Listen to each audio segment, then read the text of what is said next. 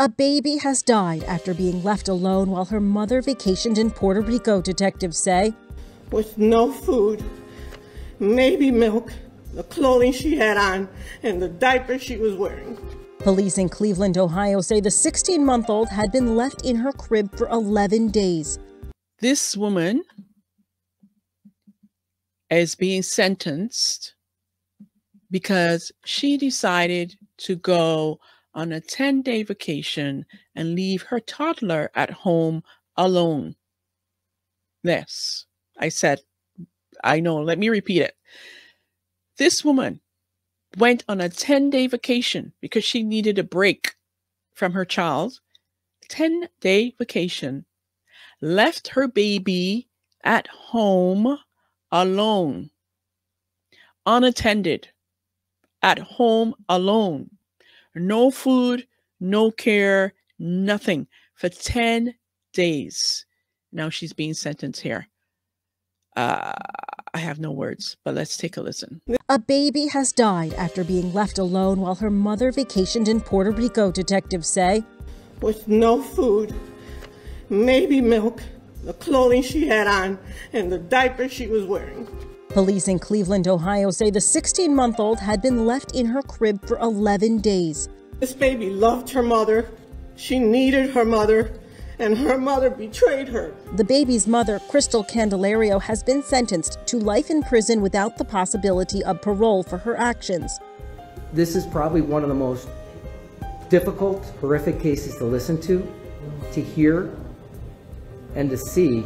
At Candelario's sentencing, she spoke using a translator. Y a mi hija, Jailyn. Every day I ask forgiveness from God and from my daughter, Jailyn.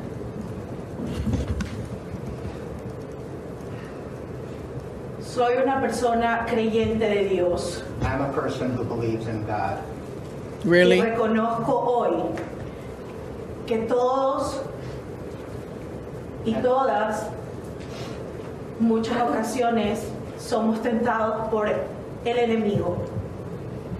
And I recognize today that all of us are sometimes subject to the enemy. So the enemy made you leave your child at home for 10 days alone? Like, seriously? You're giving the enemy, Satan, the devil, too much credit.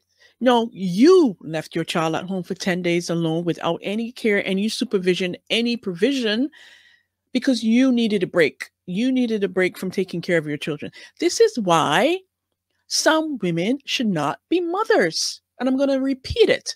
Some women should not be mothers. There's so many women out here who are trying to have children and they can't conceive for whatever medical issue that they have. But here we have this woman left has a baby, beautiful child, and you decide you can't take it. You need a break. Okay, if you need a break, get someone to watch your child.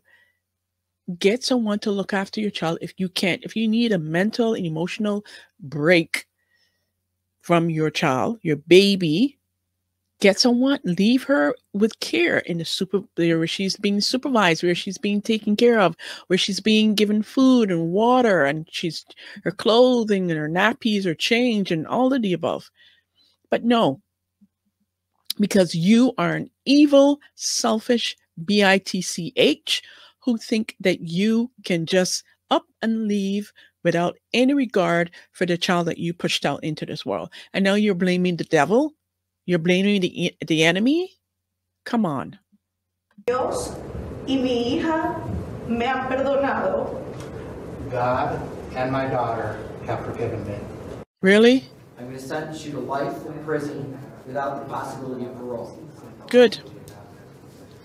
On count 5, I'm going to sentence you to 8 years to run concurrent to count 1.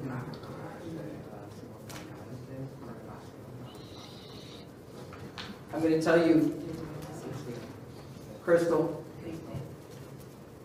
this is probably one of the most difficult, horrific cases to listen to hear, and to see. And I can tell you that I appreciate the fact that the state of Ohio presented this matter in a professional way, and the defense has acted in a professional way. You have a right to appeal my sentence. Do you have the money or means to hire a lawyer at this time?